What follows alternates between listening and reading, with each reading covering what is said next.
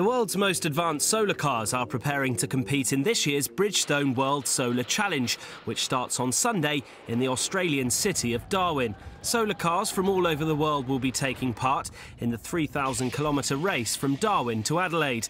The CEO of South Australian Motorsports Board, Mark Warren, said the atmosphere between competitors was awesome. The Bridgestone World Solar Challenge this year has been fantastic with the camaraderie that between the teams. It feels like an Olympic village in terms of that rivalry between nations, but it's friendly rivalry. And I think particularly when you look at some of the innovations that are happening in the vehicles this year, they've really embraced the new regulations. And when we come through scrutineering here today, we're finding out all the little details that we just weren't expecting. So it's going to be a fantastic event. The Australian Team Arrow from the state of Queensland managed to secure the pole position. Team leader Cameron Chewsley said he was overwhelmed. Oh, absolutely mind-boggling, honestly. We built this car with a tenth of the budget of the leading teams here. We've got a 20-year-old motor in the back of it, and we've just managed to beat some of the world's best universities and engineering companies. So we are absolutely over the moon.